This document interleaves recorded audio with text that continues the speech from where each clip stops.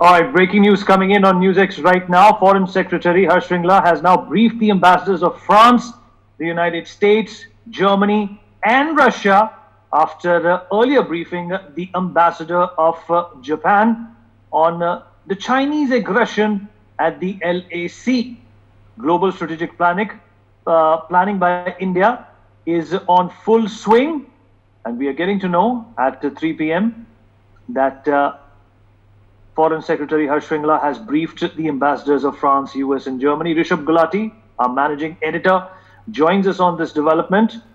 Rishabh, absolutely clear and vivid that India is upping the ante when it comes to garnering support against China at this point in time. Yes, what we are seeing is very clearly now the puzzle pieces are falling together. Earlier in the day, the Foreign Secretary briefed the Japanese envoy to India, and after which he issued a statement on Twitter, pretty much as diplomatically supportive as you can possibly get, pointing out that they stand against unilateral action by countries, basically, which is what China has done.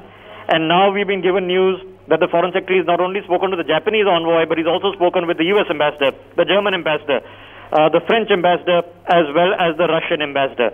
So a total position of India has been laid clearly, and what is now patently obvious, Vineet, that big moves are afoot.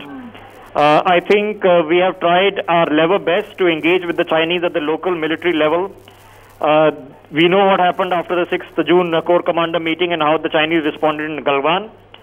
And now it is the turn of the Chinese to feel globally cornered on 7 fronts. It is not just Ladakh and the Indo-China border.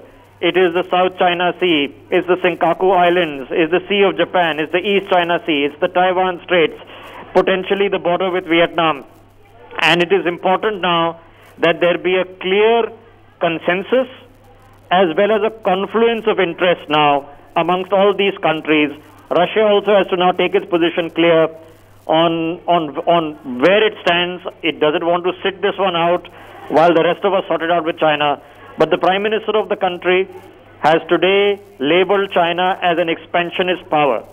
And he's pointed out what happens to expansionist powers in the history of the world. This kind of clarity has been put. The diplomatic outreach has gone to the next level. Yesterday, the Foreign Affairs Minister, External Affairs Minister had met with Rajnath Singh, the Defense Minister. So the puzzle pieces are now being put together. These are now big moves that are taking place. There is no subtlety. There is nothing politely being done. Big, solid moves are taking place now, Vineet.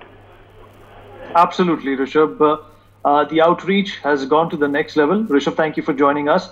And For more such videos, subscribe to the NewsX YouTube channel, hit the bell icon.